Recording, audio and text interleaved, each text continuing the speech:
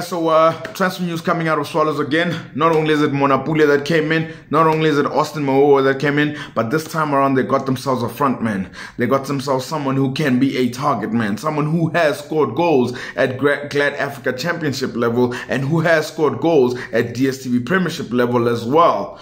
Mwape Musonda looks like he's a Swallows player for the coming season. I gotta tell you something, man. Swallows mean business by getting a player like this. And for me, the reason why I say they mean business is the fact that obviously his pedigree speaks a lot of volumes. But when you watch Swallows last season, especially going into the second half of the season, as much as they had a goal scorer that had double figures in Khamaldeen, I think he got 11 goals, it stayed at 11 for such a long time. It stayed at 11 for such a long time, and there were times that you sort of just felt like maybe there was a different striker could have probably added more goals. But now bringing in Mwape Musonda, who's also won a Golden Boot, let's also remember that he's won a Golden Boot as well before. You can only just see Swallows being able to score more goals up front, and I really do think this is serious business from them and very, very good business from them too as well. And also it creates a lot of competition. It creates competition up front, you know? It creates competition up front because there were just times that Khamaldeen was playing all the time, and you sort of get this feeling that maybe sometimes defenders did figure him out. But now with Mwape Musonda coming in,